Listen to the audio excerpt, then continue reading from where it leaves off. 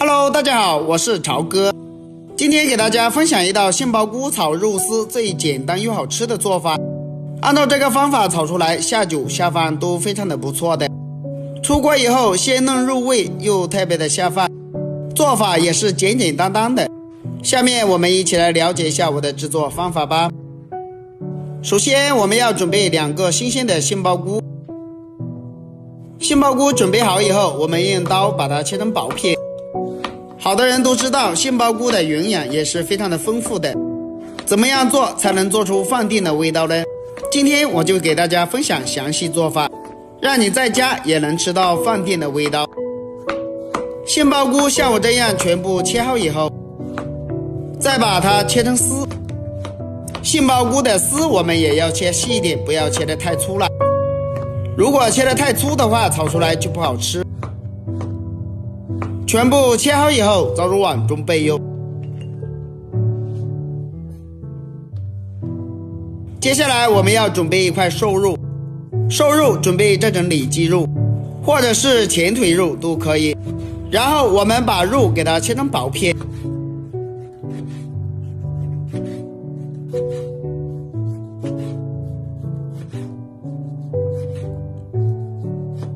片切好以后，再改刀把它切成肉丝。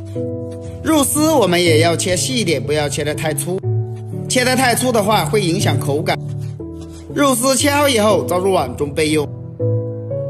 然后往肉丝里面加入1勺豆瓣酱，1小勺食用盐，少量的胡椒粉，再加入1勺生抽酱油，再加入1勺芝麻香油。然后下手给它抓拌一下，抓拌均匀。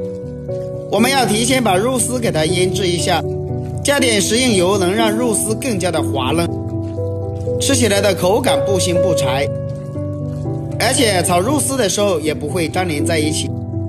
肉丝抓拌均匀，先放一边。接下来我们要准备一些大蒜，给它切成蒜片。大蒜我们要多准备一些，蒜香味更加的浓郁。切好以后再改刀剁成蒜末，要剁细一点才特别的好吃。蒜末剁好以后倒入碗中备用。准备1块去了皮的生姜，切成薄片，再改刀切成姜丝，最后再切成姜末就可以了。姜末切好以后和蒜末放在一起。准备1把小葱，直接把它切成葱花。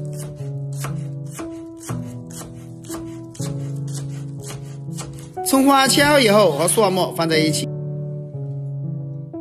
喜欢吃辣的再切2个小米椒，把小米椒给它切成薄片就可以了。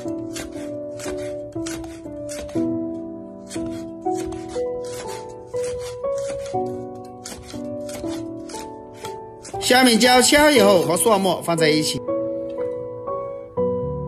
再准备几个青椒，也把它切成丝。青椒丝是用来搭配颜色的，就非常的好吃了。青椒丝切好以后倒入碗中备用。再调个料汁，1小勺生抽，1勺蚝油提鲜，少量的食用盐，再加入1勺鸡精，少量的胡椒粉，1勺白糖，倒满1小碗清水，用勺子将它搅拌一下，搅拌均匀。提前调个料汁是为了炒菜节省时间，这样就不会手忙脚乱。搅拌均匀以后先放一边。接下来把锅中的水烧开，加入1勺食用盐入个底味。然后我们要把杏鲍菇放到锅里给它焯水，这样去一下里面的草酸味道，而且杏鲍菇焯水之后就非常的鲜嫩。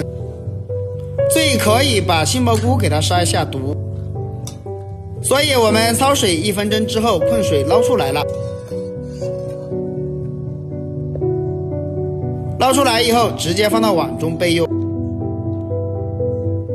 接着起锅加入少量的食用油，油热之后我们把肉丝放入锅中给它翻炒一下，把肉丝给它炒熟炒香。亲爱的朋友们，视频你都看到这里了，如果我的视频对你有帮助的话，就动动您发财的小手，给我点个赞呗！您的每一个点赞和留言都是我前进的动力。感谢大家一直以来对我的支持和鼓励。肉丝炒成像这样子就可以了。接着起锅加入少量的食盐油，油热之后，把姜、蒜末、小美辣全部放入锅中，给它翻炒一下。快速的翻炒，炒出蒜香味和辣味。炒香以后，再把杏鲍菇加进来。这里我们需要开大火，快速的翻炒均匀，把杏鲍菇给它炒至入味。所以我们这里要炒个1分钟左右就差不多了。然后把肉丝加进来，青椒丝也加进来，开大火，快速的翻炒均匀，把青椒和肉丝全部融合在一起。这才是杏鲍菇炒肉丝最好吃的做法。大概炒个1分钟左右就差不多了。再把调好的料汁加入进来，料汁加进来以后，开大火，快速的收汁，把肉丝、杏鲍菇全部给它炒熟炒香，这样炒出来就非常的美味了。快速的给它翻炒个6、7、8下，差不多就可以出锅了。出锅以后倒入盘中就可以开吃了。一道鲜香美味又好吃的杏鲍菇炒肉丝就这样做好了。按照我这个方法炒出来，不管是下酒下饭都非常的不错的，就算是过年的时候拿来招待客人都非常的有面子。而且这样炒出来的颜值也非常的高。做法是非常的简单，3分钟就能轻松的掌握。好了，今天的视频就分享到这里了。如果大家都喜欢这个做法，可以收藏起来试一下。喜欢我的视频记得点赞、关注、留言哦。点我头像还可以看到更多的家常美食。我们下个视频再见吧。